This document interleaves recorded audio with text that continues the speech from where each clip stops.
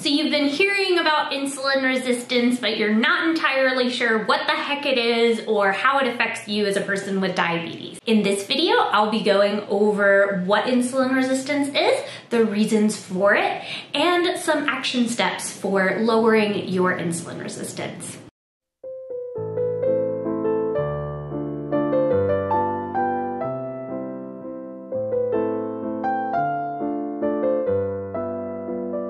My name is Rachel. I am a registered nurse and certified diabetes care and education specialist, and I have worked with countless clients that are dealing with insulin resistance, including myself, and we figured out some ways to help them increase their insulin sensitivity. Let's talk about what insulin resistance is. Insulin resistance happens when the cells in your muscles, fat, and liver don't respond appropriately to a hormone called insulin. A quick review of what insulin does and how it works in your body. Insulin is like a key and your cells are a lock, right? Glucose is important and essential for our body to get energy and do all the fabulous things that it needs to do throughout the day. In order to get that energy or that glucose into cells, we need insulin to unlock the cell.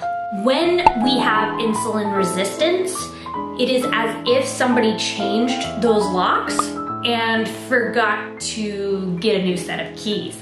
So we got a bunch of keys circulating and there's no way to get the glucose into those cells. When a person is insulin resistant, they begin to have higher blood sugars as well as higher insulin levels. This is the hallmark sign of type 2 diabetes, although this can happen to people with type 1 diabetes as well, except in their case, they don't have high circulating levels of endogenous insulin because their pancreas no longer makes it. We still don't know what causes insulin resistance, but we do know that it is multifactorial, which means there are a ton of different reasons for it, and they all play into this result of becoming insulin resistant. A large part of insulin resistance is inherited. A heritability of insulin sensitivity ranges from 37% to 55%. I tell my clients insulin resistant is kind of like a gift from your ancestors. It was passed on through generations to help people keep on fat and survive famine. Another factor is age. As we get older, our adipose tissue or fat tissue increases and our muscle tissue decreases.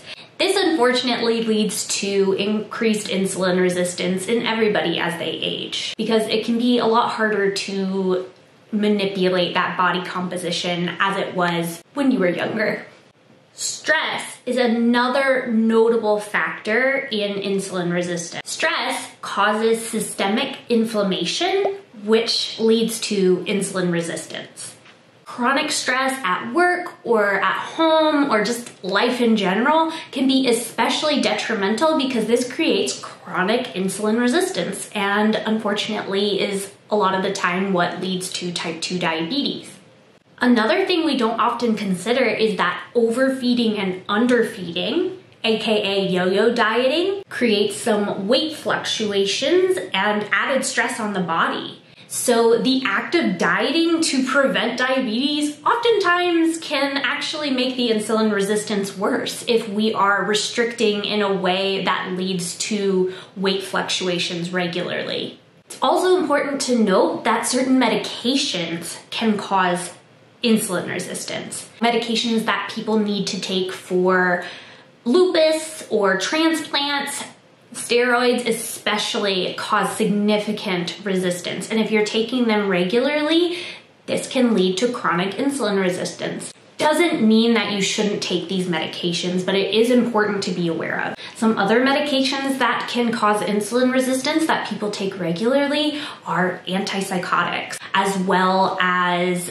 medications that people take for myasthenia gravis and certain conditions like that. And of course, the public health police on social media is going to come for me and be like, Rachel, what the fuck about diet? And yes, I saved diet for last because I think it's the first thing we go to when we're trying to find a reason for insulin resistance. And I do want you all to remember that, again, this is a multifactorial sort of condition that the body is in, which means that diet does play a part alongside all these other ones that we've talked about. Diets high in saturated fat and really low in fiber are proven or have been proven to cause significant insulin resistance.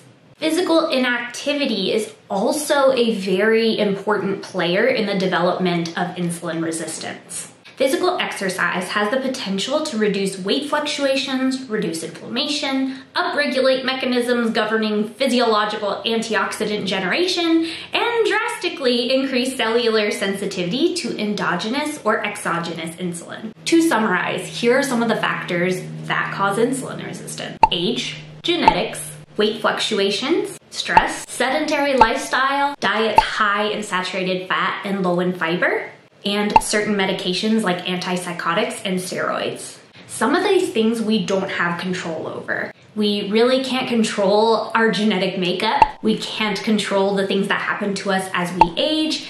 And we really can't control the medications we need to take for other conditions that require our care. So let's talk about the things that are within our ability to manipulate and decrease our risk for significant insulin resistance. Joyful movement. I preach and I preach and I preach and I preach this all over social media and with my clients. I don't care how you're moving or what you're doing. I just want you to start moving. I think a lot of us have been working from home as of late, and this makes it difficult to get in that daily movement that we used to get in. Ask yourself every day, what would feel good right now if I wanted to move my body? This could be gardening, doing some yard work, going up and down your stairs, getting an under-desk elliptical or treadmill to use while you're working. All of these things are fantastic ideas, and all movement counts. So don't put too much pressure on yourself in the beginning if you're just starting and getting in some exercise. The more you move consistently, the more you can reap those insulin sensitizing benefits. Second, balance your plate. The diabetes plate method is a really great example of this. Add to half of your plate non-starchy vegetables like broccoli, lettuce, a salad, cauliflower, onions, all of these good and high fiber vegetables that you enjoy. The next quarter of your plate is going to be carbohydrates or starches. This could be beans or rice or quinoa or barley or whatever the heck you enjoy that tends to have a little bit more carbs in there. You can stick it in that quarter of the plate. The last quarter of the plate, aim to add your lean protein serving. Protein helps keep you full and can help steady out your blood sugars as well. Remember, you don't have to eat fiber that tastes bad to you. If you really hate kale or collard greens or I hate broccoli pretty much more than anything, don't feel pressured to put that on your plate. If you want to eat the same vegetables all the time, go for it. It really is about building a plate that you enjoy and eating the foods that you love, as long as you are making sure that you are balancing and enjoying yourself. If you take anything away from this video, I want it to be managing your stress levels. I personally definitely noticed the effects of high stress on my blood sugars. For example, when I worked in bedside nursing, which was one of the most traumatic and crazy times of my entire life, my blood sugars just did not really want to stay in range no matter how much insulin I took. And I was highly insulin resistant during this time because I was under chronic stress. I was gaining a bunch of weight,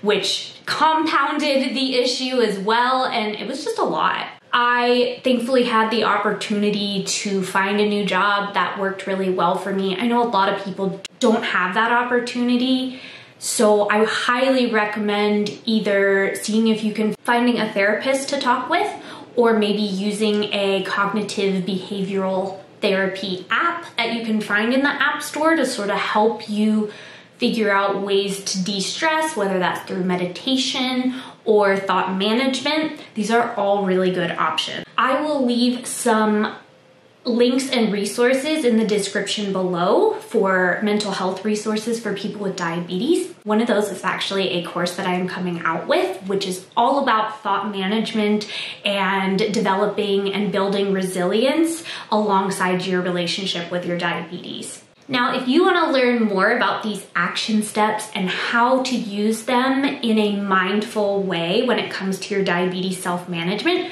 I have a whole nother video dedicated to this topic. So go ahead and go over there and watch that video. If you have not already subscribed to this channel, please do, because there's lots of good diabetes goodies coming your way. I will talk to you again soon.